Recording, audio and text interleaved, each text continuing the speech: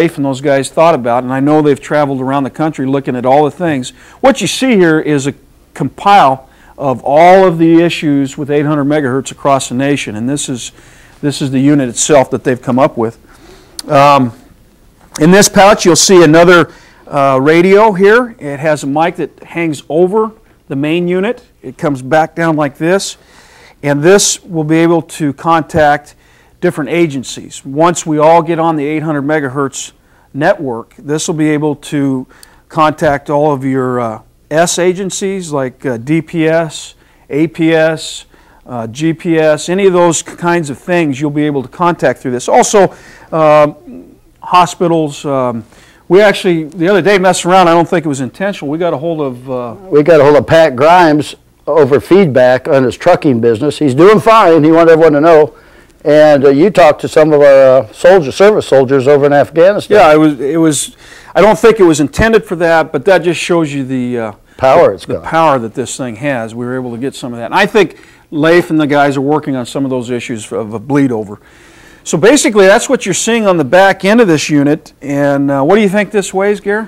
Well over 100 pounds. I'm getting pretty tired right now. Yeah. So it's heavy, Jace. Is it? Well, that's something else that technology will address at some point. So with this, we'll go ahead and, Gary, why don't you turn around for a second? And this is where the rubber meets the road. This is where the operating part of this unit is. And you'll notice here that there's a lot of mics across a bandolero style holder here. And basically, you know, and it is true what Gary said. It's a shorter guy in the back would be able to reach those knobs if he was a shorter radio man. But a guy using this like Gary, if you notice, he's got a natural shelf here that will display these radios. So if you've got a guy that can eat quite a bit, you've got these radios right presentable for you. So yeah, I think my stomach helps hold them up so I can see. Exactly. One thing you gotta let everyone know, you always start with your left hand. This will always be the command mic. That's right. As you work across, all the way to this far one is Lark. That's it. So in between, and I don't know all of them yet, I'm still learning them, these are sectors, and it goes on. Rub your hands and come across, and you'll feel them. You don't even have to look. You can touch them. So in a smoke-filled environment, you don't need this eyesight. I won't go in a fire, Jace. Well, the radio guy will never, this can only take 300 degrees. I see. So what is the communication challenge then once the crew goes inside? What's the system? I have what they call a wire wheel back here. You didn't see it. It's hidden. Mm-hmm. I can hook you up to a portable mic. You can go into over 300 feet with this thing, mm-hmm. and you won't have a problem. Now, that cord's rated for 5,000 degrees, so you don't have nothing to worry about. See, and that's the kind of thought that Leif and the guys have put into this. So there's so much thought. Just playing with it that week, I just enjoyed it. Exactly. Thoroughly. You just got to work your way across. Basically, I think command, so you always, with the left hand, go to your right side, and that'll be command, that'll be your tactical channel, and then it'll come down to emergency traffic, maydays, and so on, right on down. If you had a really bad situation, you have the capability or possibility of all of your crew members coming up right into this area here and being able to talk, all four guys will be able to talk right here.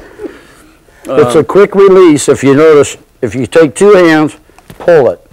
Always replace it to they're going to number both of these because it'll get confusing for some people. Yeah. I haven't had too many problems. Yeah. So at this point I want to show you, we're going to go ahead and activate and key this up. At all times you need to, there was some concern about vitreous humor in your eyeball being affected by a lot of the gamma and alpha mega rays. So before I key this up, you need to constantly have safety glasses on whenever operating this thing. And one of the other ideas here too is that if I'm in an interior position, well, the union's going to appreciate this a lot because we actually need to get a fifth man. It'll take another man. And you're forgetting something else, the radio person, not radio man, remember. We need to find, he can carry the tick for the captain, and I brought a tick along in case you want to see how that works out with the radio person. That's good, and we'll show how the tick operates. But basically, as a company officer in an interior position, what I would say is for the radio man to come forward. He needs to be near my side at all times. And I'll just demonstrate the command mic here. If you can't get it unclipped, that's okay, because you can still get right into this area. And then just, I'm going to go ahead and depress it. Wow, that that took some of the lighting out of the building. I don't know A if lot of that's a power in technical. these, there's JC. A lot of power. So I depress this, and I'll talk into this area here like this, and I'm constantly with the radio man. The radio man can help him too by holding his balance.